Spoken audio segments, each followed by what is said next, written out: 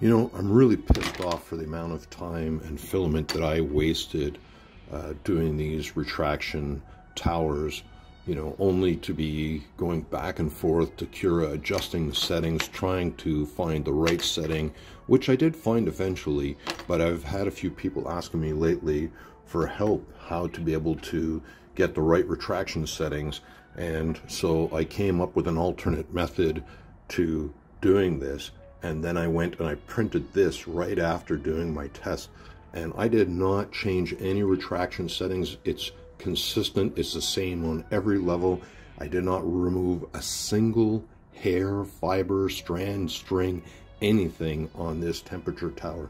So what did I do? I came up with my own little test that I created, and using Cura to create these stripes on the bed. So one of those temperature towers takes 35 to 40 minutes versus each one of these little tests that I did here takes 2 minutes each.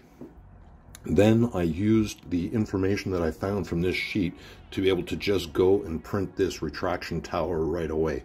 And as you can see, I mean, the bridge across is fantastic. No hairs, no fibers, no strands.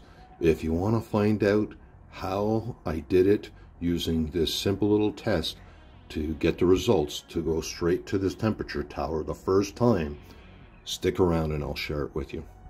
If you find these videos useful, please consider liking and subscribing. Okay, so before you go trying to do a retraction test and trying to get your retraction settings right, you need to make sure that you've got your extruder calibrated. If you're trying to do this before that, then you're going to struggle. So all I did was I created this pattern. So each one of these is the pattern repeated 3 times, and it takes 2 minutes to run each one of these. So after doing research, I found out that it is very typical for Bowden tube printers to have a retraction distance between 4 to 6 millimeters. So all I did was I created this pattern using 5 millimeters. I went right down the middle, but then I changed the temperature settings for each one of these. So this is 190 degrees, this is 200 degrees, and this is 210 degrees.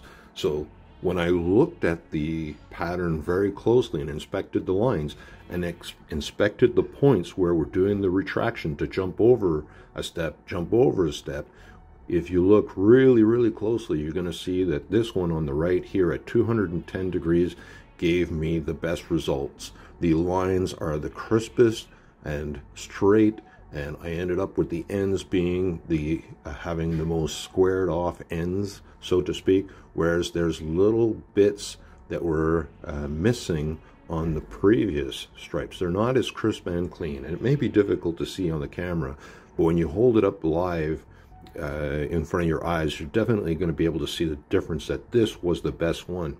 Now, not all filament is created the same.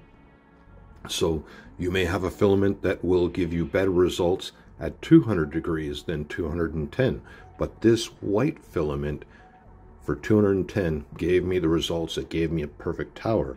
So this way you can do this simple test where it takes 2 minutes each, and if you're not happy with the results, you can go and tweak it to set it up to 6 millimeters of retraction or 4 millimeters of retraction. But the key here is the temperature is a critical factor, and the filament needs to be able to flow.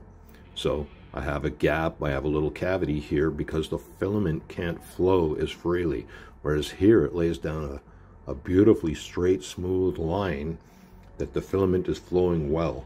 So 5 millimeters of retraction at 25 millimeters per second, and this is the results that it gave me.